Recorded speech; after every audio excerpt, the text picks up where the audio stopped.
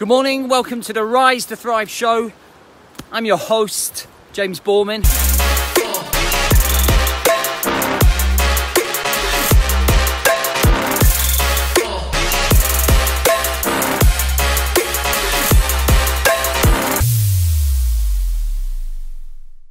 If you are coming through, please do let me know by dropping a like, commenting, whether this is relevant to you, whether you understand this in your own context, and obviously share if you want to.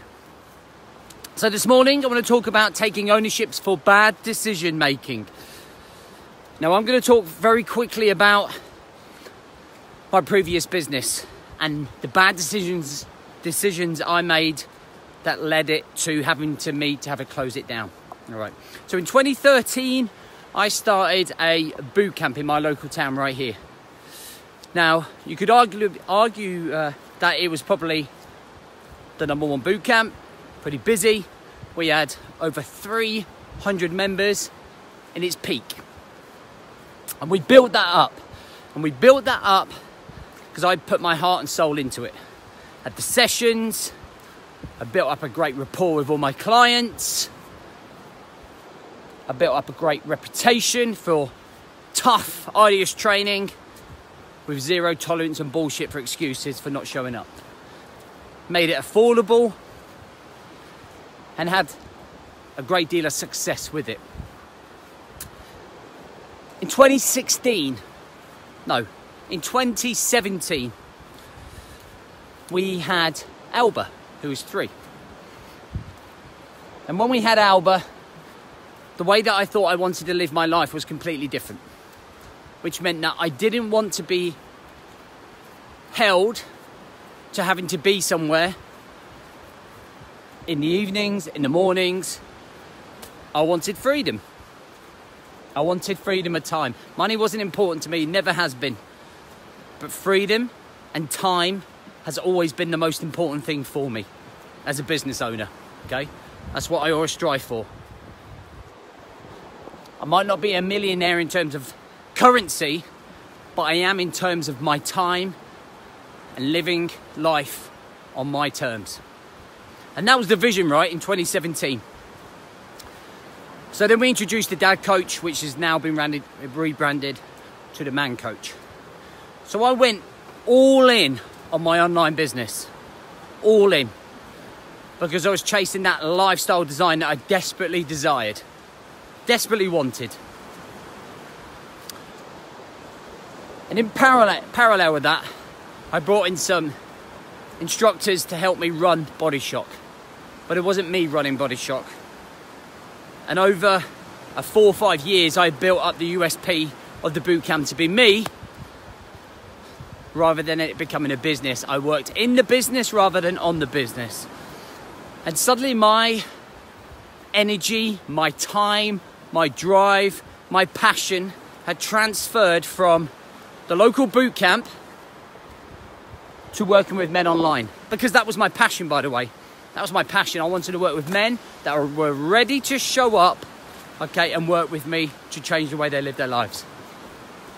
And the passion there was because of obviously what I went through. So if you know my story, my transition from the military to civilian life, plucking myself out of the cauldrons and reshaping my life. And BSF, Body Shock Fitness, had a huge part to play in that, because it gave me identity. That business gave me identity, confidence, new friends, new focus, new desires, new hunger for life. And I feel, I have to take ultimate responsibility for the failure of it towards the end. Now, if I had managed that transition properly from running Body Shock Fitness to the Man Coach, we'd still be running Body Shock Fitness now. We had great staff, but I had no quality measures in place. I had no structure in place. And a lot of the time, my energy was spent on how can I grow my online business. So in the end, when COVID came around, that was kind of like the last straw. That was kind of like the end, if you like, for Body Shock.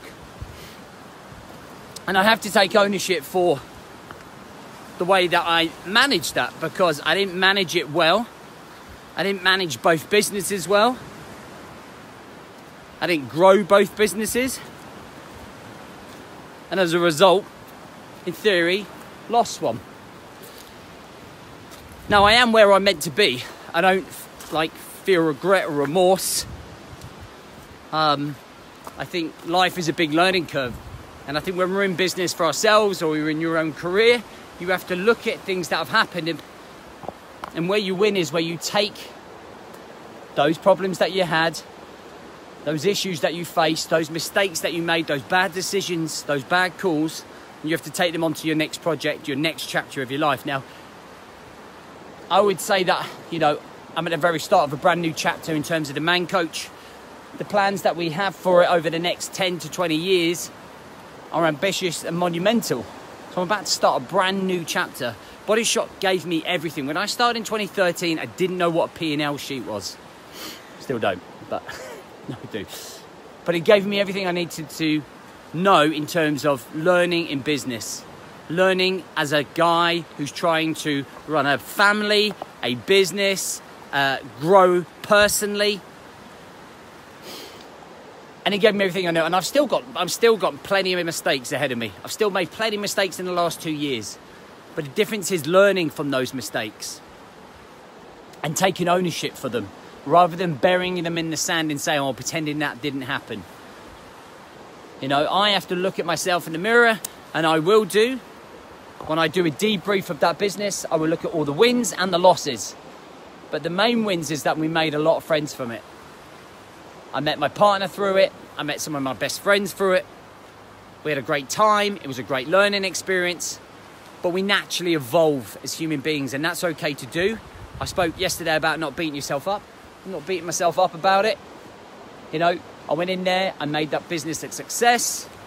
I took my eye off the ball, but then created another successful business where, in fact, I'm helping more people than I ever have helped, ever. With the 5-day challenges, with the 28-day programs, with the masterminds. I am where I'm meant to be right now. And I think in terms of, you're in the middle of a career change, if you're in the middle of do I want to stay in this job? Do I not want to be in this job? In 2017, I was in a place where I was unhappy in terms of where my time and my energy was going and where I was. I wasn't unhappy with the job or the people, but in terms of what I wanted from my life. I'm only here once. I've got 40 years left, a good 40 years. I'm not going to spend those years dwelling in a place where I'm unhappy. So it takes massive action. It takes an elite operator mindset to make those changes. And over the last 2 to 3 years, I've worked my fucking nuts off to live life on my terms and the way that I want to. Sure, it sacrifices income, but I have more time with my family than I ever have. And once they've all grown up, once they've all moved on, then we can get to work, okay? We get to work now. But everything is a growing process. Don't stay in the same rut. You have to take ownership for where you are right now in your career, where you're heading, what the next step is, the mistakes that you've made, the decisions that you're going to make or have made. It doesn't matter if they're right or they're wrong. You have to absorb them and move on to the next thing. All right, that's how chapters work and the transitions work. There's no way I'm fucking dwelling on it. Body Shop Fitness was a complete success. I just took my eye off the ball at the last minute. However, to the benefit of thousands of men. I hope that makes sense in some way. I hope I've managed to get that message across. I hope you have an amazing day. If this resonates with you, if this in some way, shape or form, whether it's a business or career, I'd love to hear from you. But it's about building up this elite operator mindset, okay, to get to the next level, to raise your game, to actually achieve everything that you want to achieve in your life on your terms.